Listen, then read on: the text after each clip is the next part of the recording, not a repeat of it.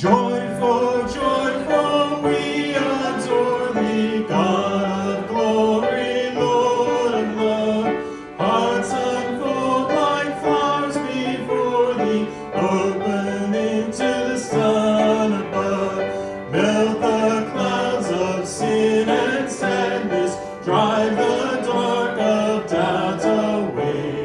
Giver of immortal gladness, fill us with the light of day. All thy works with joy surround thee, heaven and earth reflect thy ways. Stars and angels sing around thee, center of unbroken praise. Field and forest, vale and mountain, flowery meadow, flashing sea, chanting bird and flowing fountain, call us to rejoice in thee. Thou art giving and forgiving, ever blessing, ever blessed, wellspring of the joy of living, ocean depth of happy rest. Thou art Father, Christ our brother, all who live in love are thine. Teach us how to love each other, lift us to the joy divine.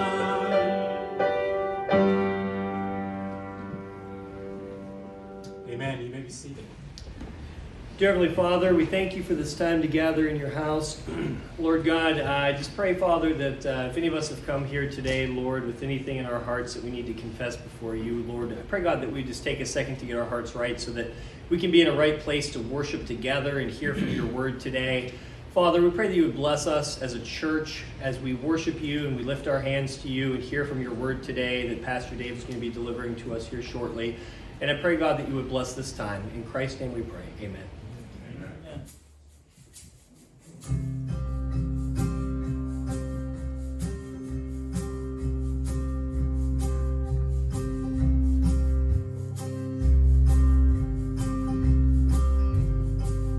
As I went down to the river to pray, studying about that good old way, and who shall wear the robe and crown, the Lord show me the way. Oh, sisters, let's go down, come on down. Oh, sisters, let's go down to the river to pray. As I went down to the river to pray, studying about that good old way, and who shall wear the robe and crown, the Lord will show me the way. Oh, brothers, let's go down, come on down.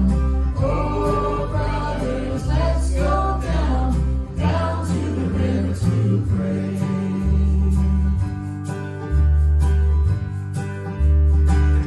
As I went down to the river to pray, studying about that good old way, and who shall wear the robe and crown, the Lord show me the way. Oh, fathers, let's go down, come on down.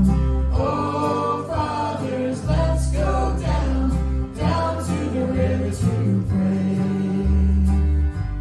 As I went down to the river to pray, studying about that good old way, and who shall wear the robe and crown, the Lord show me the way.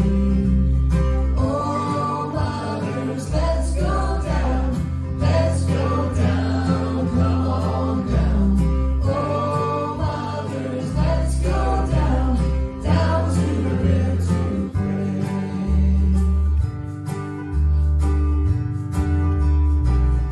As I went down to the river to pray, studying about that good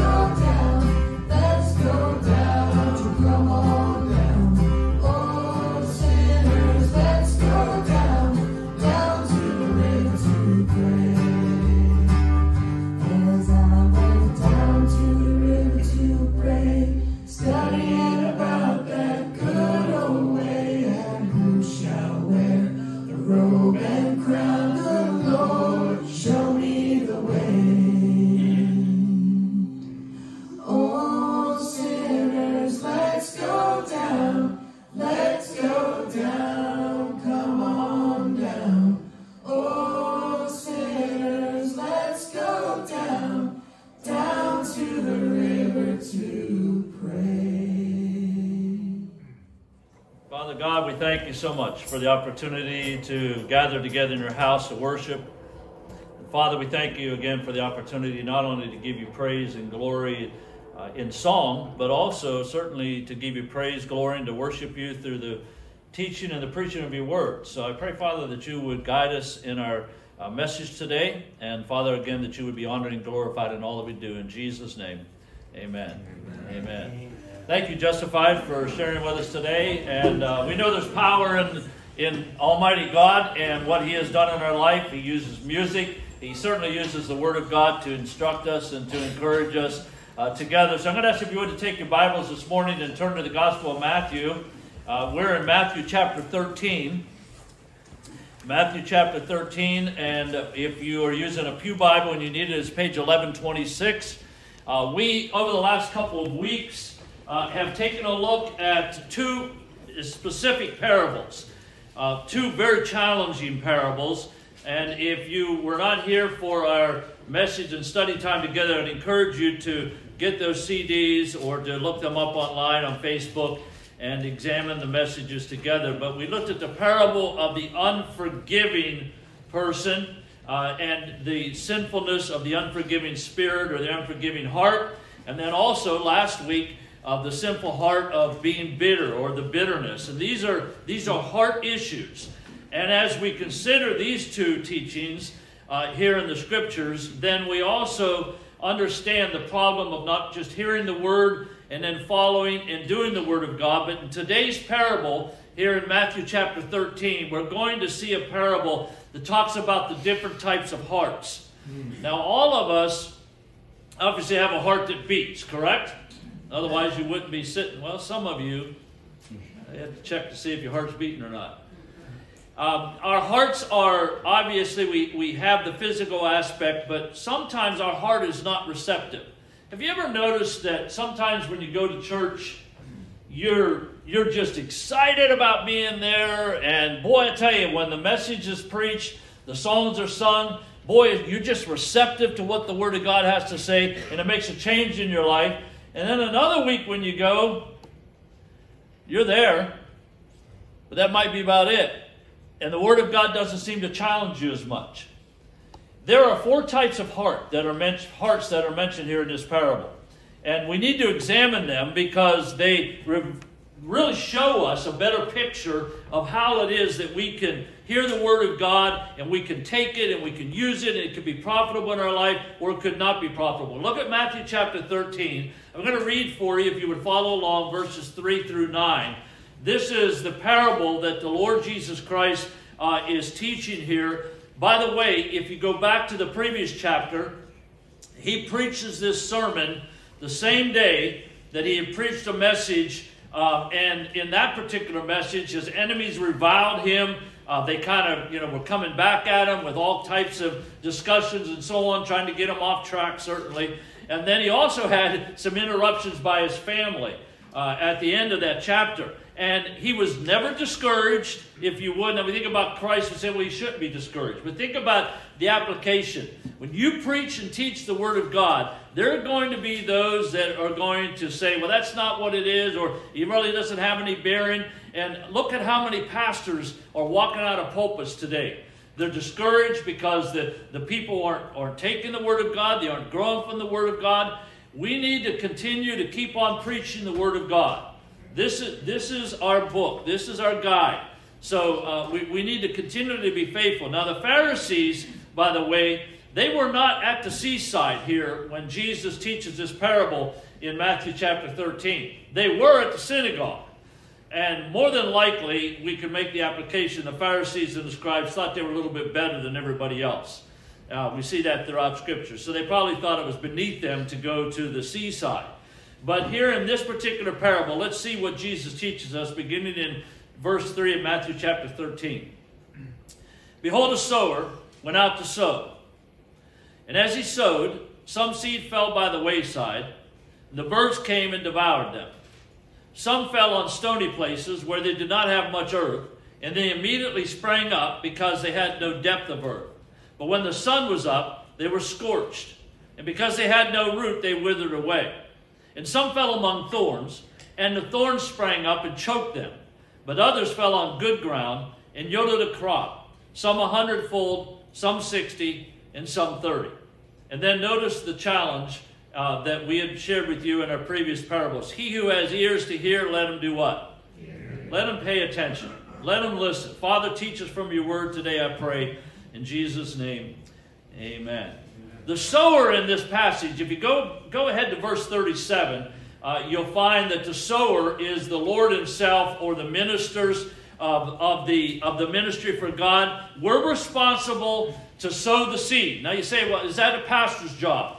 It's his responsibility to do that, but all of us have a responsibility to be sharing the seed, to be spreading the seed, if you would. I right now am feeding the deer behind my house.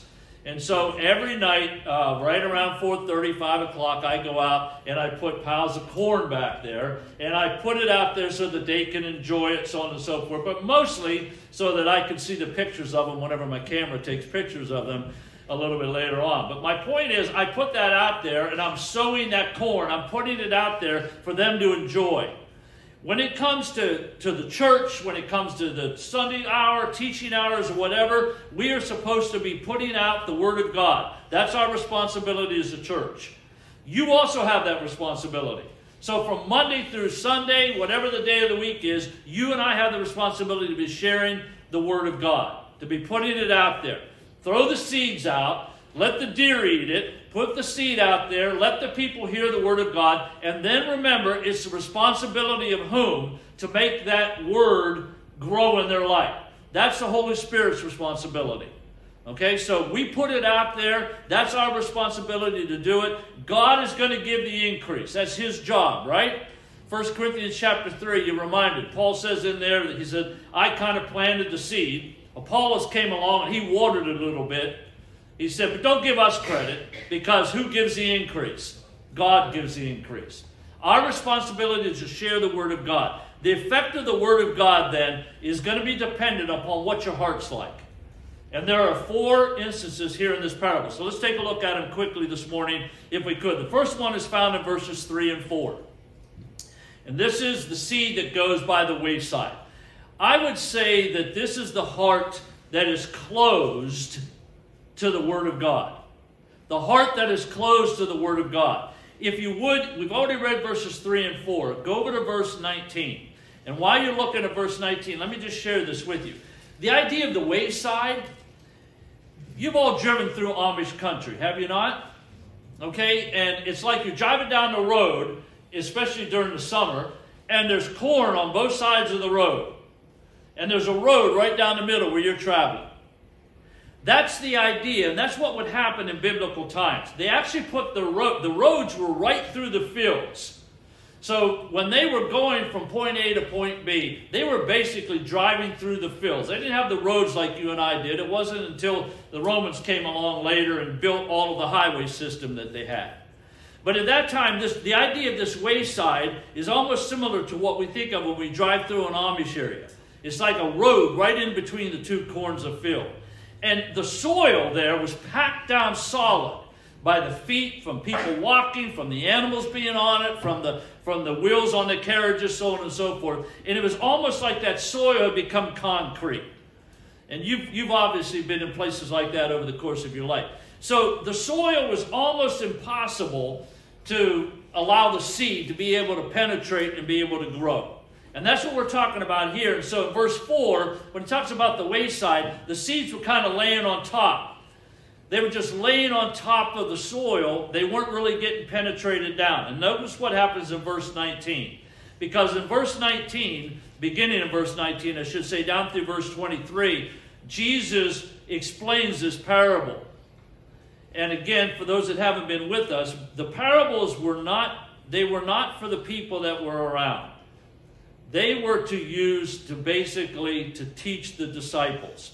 So when Jesus said a parable, if you notice there in chapter 13 a little bit later, and we looked at this already, when he taught the parables, it was basically to confuse those who were around, to make them think a little bit, and then he would take the disciples off and he would explain them to them. We've already looked at that before, we won't examine it again. But look at verse 19.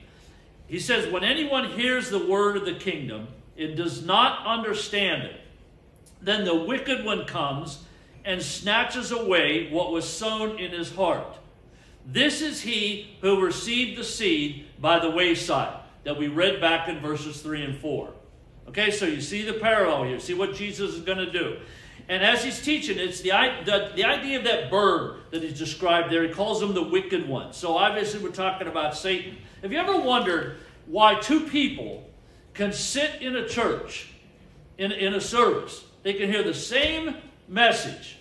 One could be moved to respond, and one would not respond to it. Have you ever noticed that? Okay, so what is happening? There are two aspects here of the closed heart. I want to just give them to you quickly. The closed heart could often, and sometimes it is, it's the person who has never believed on the Lord Jesus Christ. They are not going to receive the Word of God. You don't need to turn to it, but 1 Corinthians chapter 2, verse 14. Paul talks about the natural man, the unregenerate man, the man who has not come to a saving knowledge of Jesus Christ. He can't understand the Scriptures because he doesn't have the Spirit of God to teach him. The unregenerate man, his mind is closed. Verse 10 in that same chapter says, it's the Spirit of God. And we talk about this all the time. It's the Spirit of God that helps us to understand what the Bible has to say. So the closed mind could very well be someone who has not believed on the Lord Jesus Christ. But it also could be found in the believer. It's the believer who comes. You sit in the house of God. You sit in a teaching hour, whatever it might be. And it's mostly fashionable. In other words, you came even as the scribes and the Pharisees did. You came just so that you could be seen. There's no intention of allowing God's word to really penetrate. And what happens? You notice there in verse 19, it's the careless, the mindless, the hearer that's just prey to the wicked one. So the words of God come, and even though Satan is a great thief and the murderer of souls, he also steals, if you would. He steals and robs what the Word of God has to say because our heart isn't prepared. We're not ready to worship God. We're not ready to take in the Word of God. Perhaps there is, as Pastor Barry prayed a little bit earlier in the service, the idea that we have sin in our heart, and because we're not in fellowship with God, we're not ready to hear the Word of God. Here's what I want to challenge us with. You need to break up the hard ground. What do we mean? You need and I need to prepare my heart when I come to God's house. Because we have all kinds of things that go on throughout the week or whatever. But I need to be prepared. When I open up the Bible at my house or whatever it might be, I want to become humble to the Word of God. I want it to grab my attention. So when you come to church and you hear a message or whatever, please be prepared before you get there. Have your heart ready to hear the Word of God. You go to a Bible study and you're there, and just be encouraged that you hear what you hear is going to help you and teach you and lead you into a better walk with the Lord Jesus Christ. Not this seed that falls by the wayside. This seed that falls by the wayside here in these first couple verses is the seed that just quite honestly, your heart's closed. And I would pray that you're not here today and your heart's closed to the Word of God. Be open to what the Word of God has to say. Amen? Be ready to hear and ready to listen. It isn't that everybody who stands before you is perfect, or that everybody has all of the answers. That's not the point. The point is the Word of God is what's going to teach you and instruct you. All right, so be prepared. Don't be like that which falls by the wayside. Quickly then, notice the second one in verses 5 and 6. This is the heart that's kind of careless. Careless with the Word of God. In verses 5 and 6, we find this is the word that falls on the stony places. We already read that, but I want you to go down to verses 20 and 21 to see what the explanation is. This stony ground, if you think about it, it's like there was a thin layer of soil on top, but underneath it was either rock or clay. If you don't understand that, come over to my house and take a shovel and just dig in our front yard. All right, we have about this much topsoil, and underneath it is nothing but clay. And so in the summer, what happens to the grass? It all turns, it burns. It's not, it just disappeared. We tried to plant some types of things out in the yard, and they don't make it. They last about 3 or 4 months, and then they're just not growing because the soil is not any good. It's that stony ground, if you would. So the plants did fine growing at the beginning because they had a little bit of soil there. But then all of a sudden, when the sun came up and it got a little bit too hot, according to this parable, what happens to them? They get burnt, they get scorched, and they die. Notice, if you would, verse 20. Here's the explanation, what Jesus says. He who received the seed on stony places, this is he who hears the word. So that would be us, right? You're in church today, you hear the word. You immediately receive it with joy, but you have no root in himself.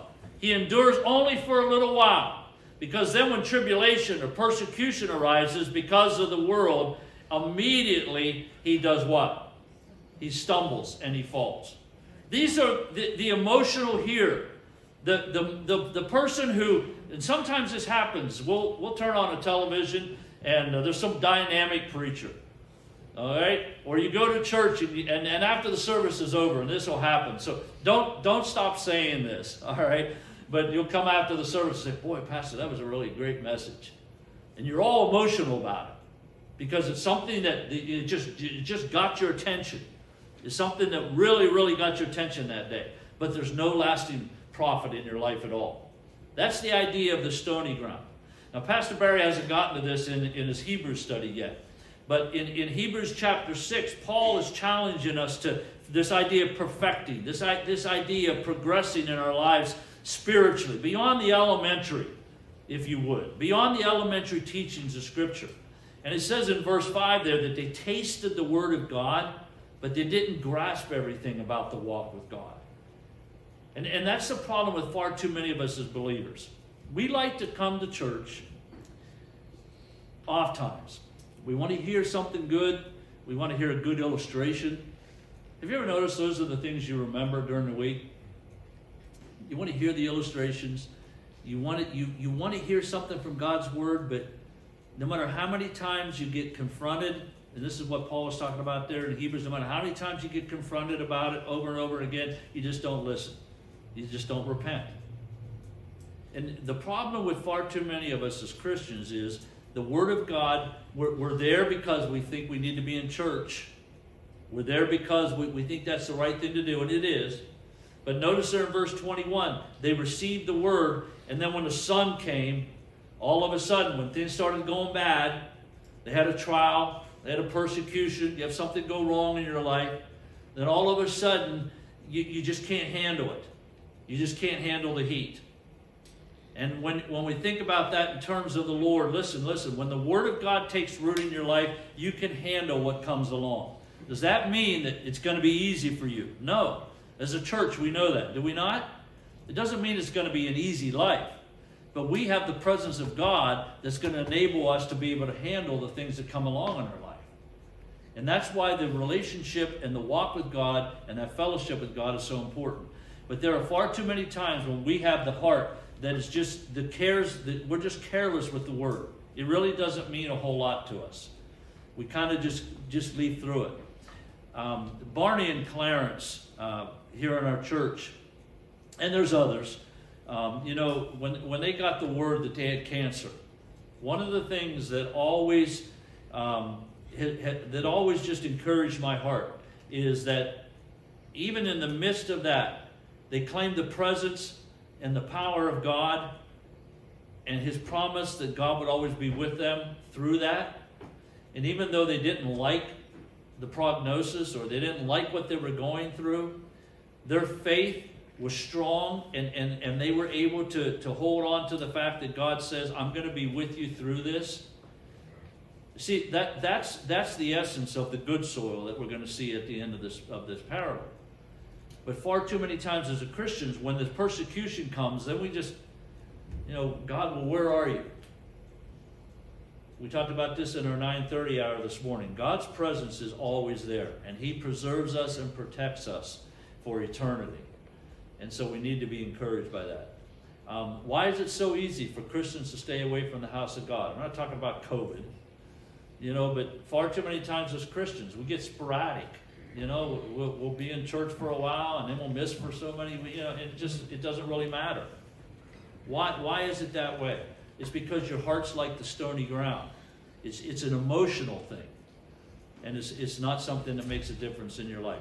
Look quickly, if you would, at the third heart. It starts in verse 7, or it's explained it's written in verse 7, and then it's explained over in verse 22. And this is the heart that's too crowded. And I think oftentimes this is where the believer is, to be quite honest with you. If you really want to hear the Word of God, and you really want to understand what the Bible has to say, you have to learn how to eliminate the things that crowd out God's Word. The thorns, the things that are mentioned. Look at verse 22. He who receives seed among the thorns is he who hears the word. And then notice what happens. The cares of this world and the deceitfulness of riches do what to the word? What's the scripture say? It chokes the word, and that person then becomes unfruitful. These thorns or these briars, they represent, if you would, this heart that's full of what we call rival crops. These things that are in our life that take more precedence. The seed was rooted in good soil, but then the thorns just kind of choked it out, if you would. It didn't have any effect on it. What does he say? Jesus say? He says it's the cares or the worries of the world. Notice what he says in that parable. The cares of everyday living just kind of eat up the vigor of our soul. It just tears us. We get distracted. Our attention is diverted from the duty that we have to grow in the Word, to study the Word, because of all the things that are going on around us. Look at Matthew chapter 6. Just go back a couple of chapters.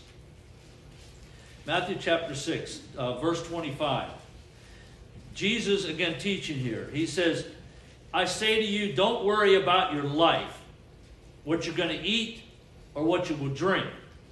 Now, I would say for most of us today, about 6:30 this evening, 6 o'clock this evening, we're going to be worried about two things.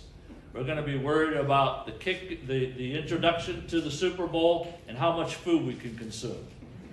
I heard something yesterday. I was amazed that there will be approximately 1.4 million chicken wings consumed today. Those poor chickens. 1.4 million chicken wings. We only ordered 2 dozen. But anyway, in Matthew chapter 6, notice what he says. He says, don't worry about your life, what you're going to eat, what you're going to drink, nor about your body, what you're going to put on. Is not life more than food, and the body more than clothing? Listen, the cares of this world. Guys, we put so much emphasis on what we have in life. Whether it be the clothes that he's talking about, whether it be the things of life, we put so much emphasis on that. Jesus says, don't be concerned about those things. Now, that doesn't mean that I don't have a job and I just lay back and, expect somebody else to take care of me and drop grapes into my mouth or whatever it might be. But he says that can't be the ultimate. But far too often in the Christian walk, the cares of the world take over the teaching of the Word of God. Notice he continues. Look at the birds of the air, verse 26. They don't sow, they don't reap, gather into their barns, yet your heavenly Father feeds them. And he says, aren't you more valuable than they? Which of you by worrying can add 1 cubit to his stature? So why do you worry about clothing? Consider the lilies of the field, how they grow. They don't toil, they spin. And yet I say to you that even Solomon, in all his glory, was not arrayed like one of these. And Solomon, if you remember from the teaching of the Old Testament, he had everything when it comes to the possessions of the world. If God so clothes the grass of the field, which today is and tomorrow is thrown into the oven, will he not much more clothe you? Oh, you of little faith. Don't worry, saying, what shall we eat, or what shall we drink, or what will we wear? For after all these things the Gentiles seek. For your heavenly Father knows that you need these things. But seek first what? We sing this chorus. The kingdom of God and his righteousness. And all these things will be added to you. Therefore don't worry about tomorrow, for tomorrow will worry about its own things. Sufficient for the day is its own trouble. And again, it's not that we don't provide for the needs of this life, but we don't allow those cares to choke out the important time in the Word of God. Think about your life this past week. Did you find that the things of your daily routine choked out the amount of time that you could spend in God's Word, or the amount of time that you could spend in prayer? If it did, then you need to examine, I need to examine, are the cares of this life taking over the place of God's word and God's instruction and teaching in my life? It's very simple to think about it.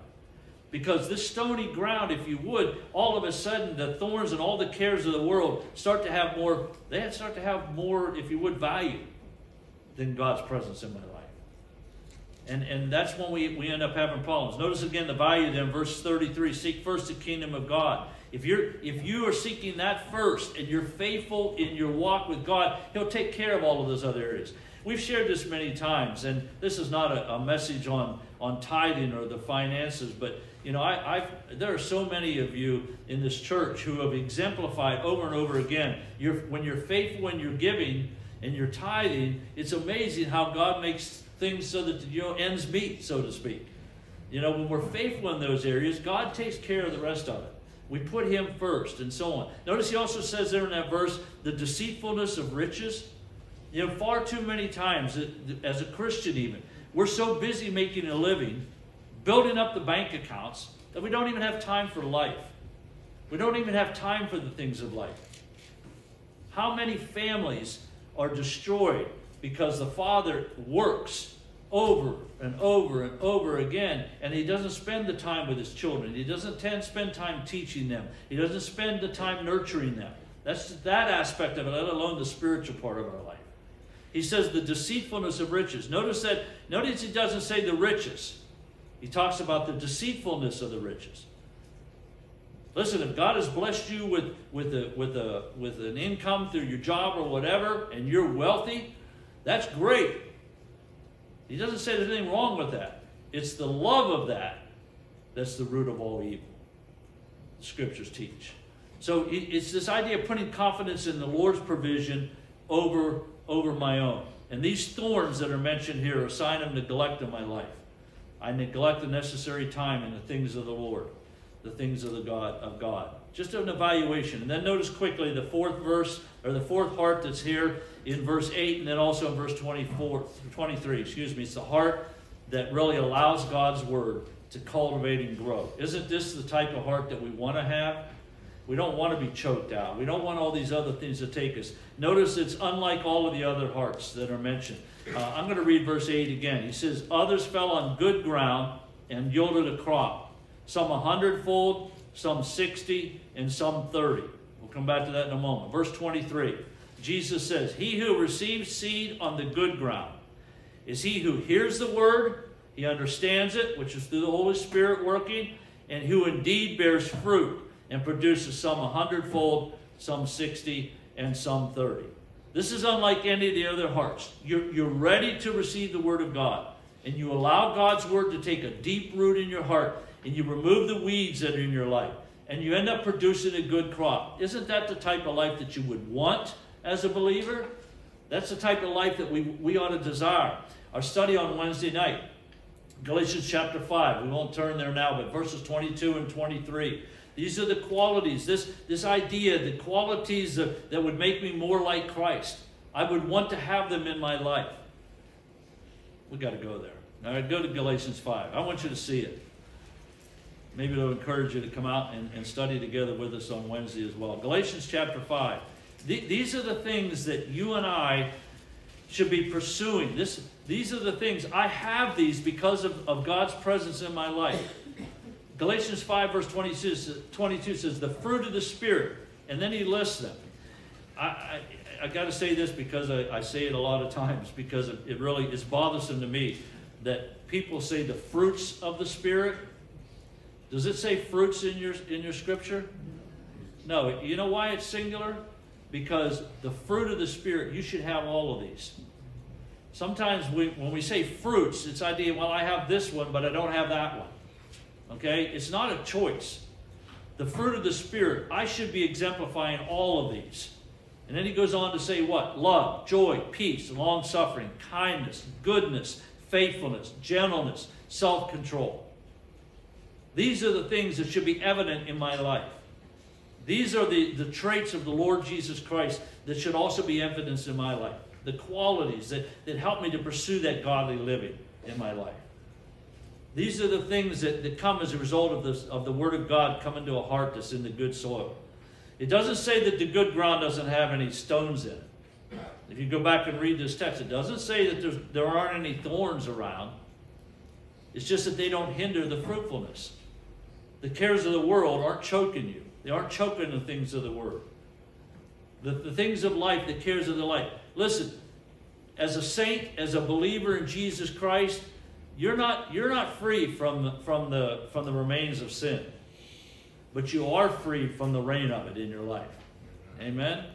You're not free from the remains of sin, but you are free from its reign. It doesn't have to reign in our life. And so I take this good soil, if you would. Notice verse 23. These are the intelligent hearers. They understand it. They're a fruitful hearer. When you practice the Word of God, it bears fruit in your life. Listen, when you practice the traits, when you practice the fruit, when you practice God's living in your life, it will produce fruit. It will produce things in your life that will give honor and glory to Him. Notice there in verse 23, and also back previously in verse 8, there's different fruit levels.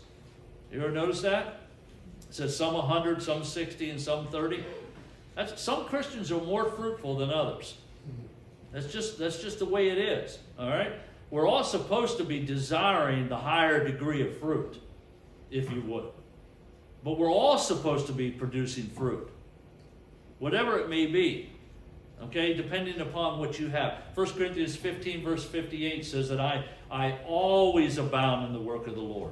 I'm always doing the work of the Lord. If your heart in the soil is good, you're going to grow. You're going to be used of the Lord. That's the heart that you need to have. And that's the heart that you and I need to have when we open up the Word of God every single day. Is I'm opening it up and I'm listening to the Word of God. I'm reading it. And as the Holy Spirit helps me, I understand it. When I go to church or I go to some teaching hour or whatever it may be, a Bible study somewhere or whatever it is, I'm going there and I want to be good soil. I want that Word to come into my life and to make a change in my life. The problem with far too many Christians, far too many of us, is we get the emotional side.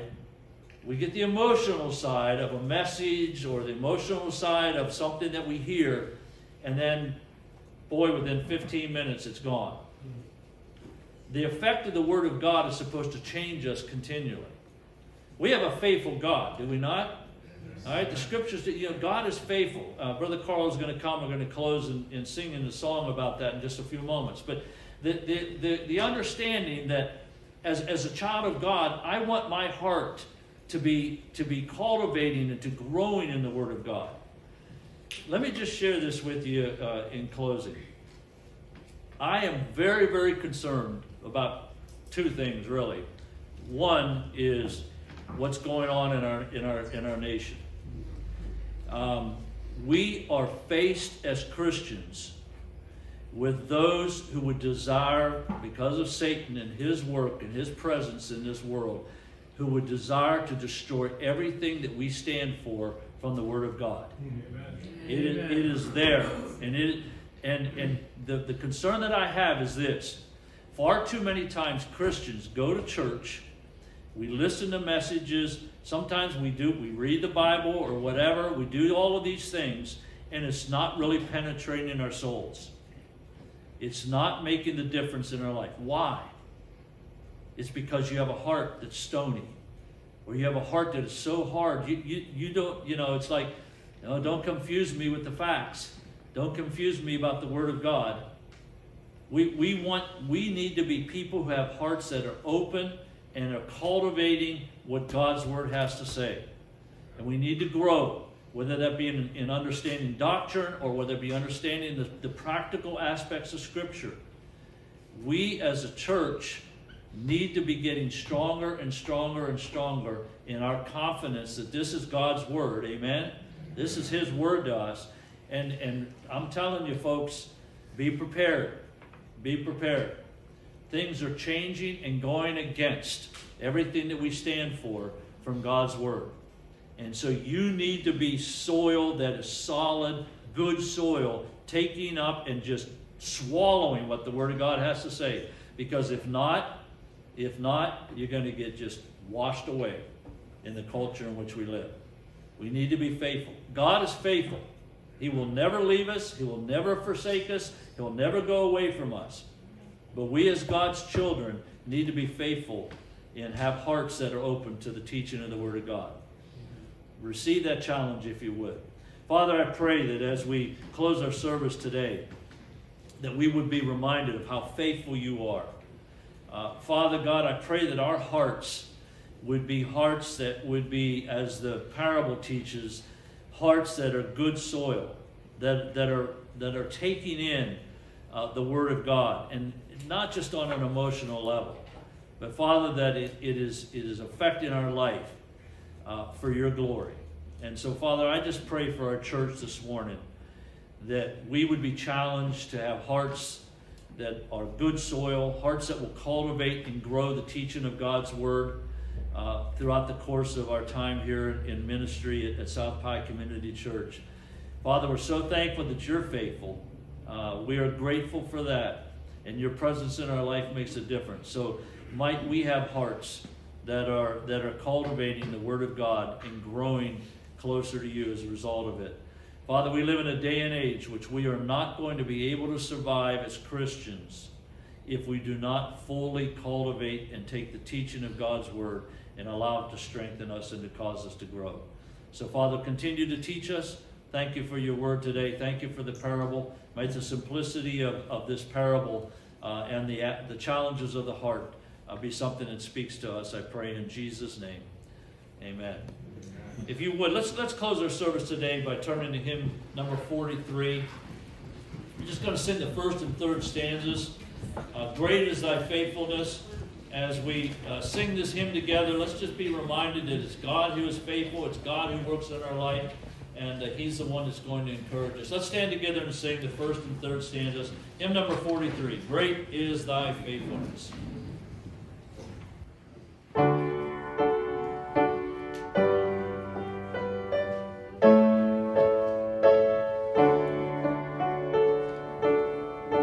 Great is thy faithfulness, O God my Father.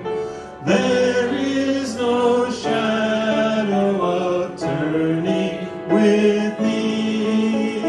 Thou changest not, thy compassions they fail not. As thou hast been, thou forever wilt be. Great is thy faithfulness, great is thy faithfulness. Morning by morning, new mercies I see. All I have needed, thy hand hath provided.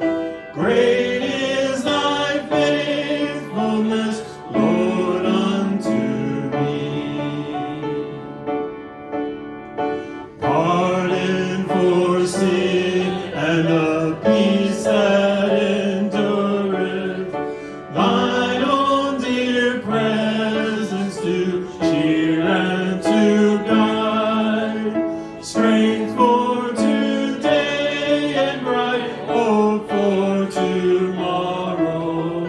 Blessings all mine with 10,000 beside. Great is thy faithfulness, great is thy faithfulness.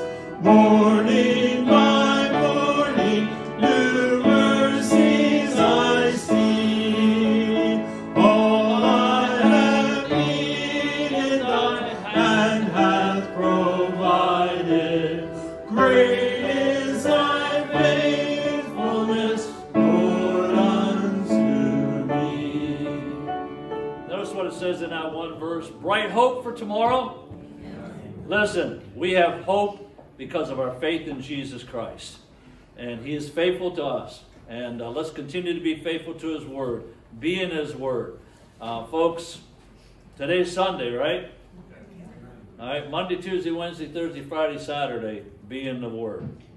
Okay? Don't just be the one that comes and blows the dust off on Sunday morning. Be in the Word. God is faithful. Be a good soil for His glory. Father, I pray that you would encourage us.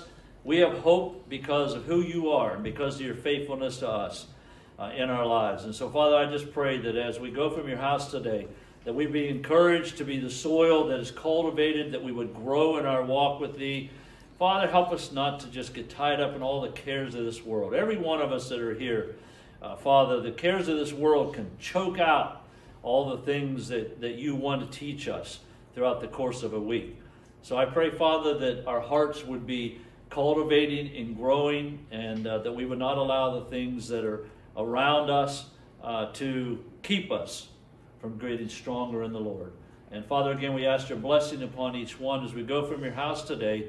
Those that are watching online as well, Father, that you would encourage them and strengthen them. Thank you for the opportunity to give you glory and praise today in Jesus' matchless name.